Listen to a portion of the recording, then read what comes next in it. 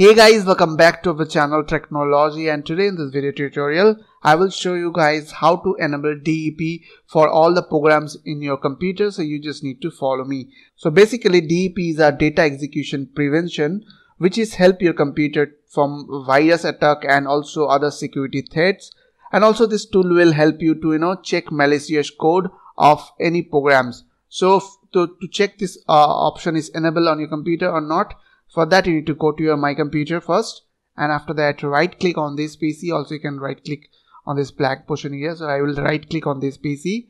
If you are using Windows 10, if you are using Windows 7, then you can right click on My Computer, and after that go to Properties. Now you will get on your right side corner change settings, so you have to click over there.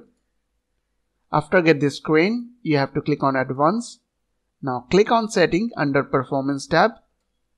After that you have to click on this data execution prevention.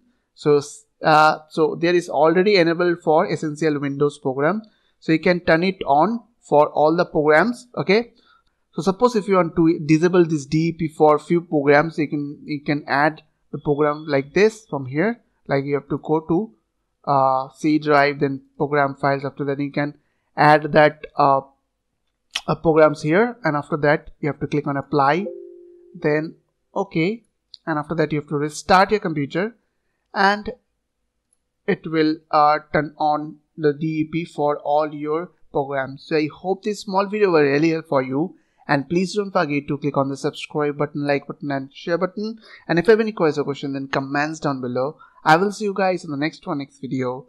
Take care.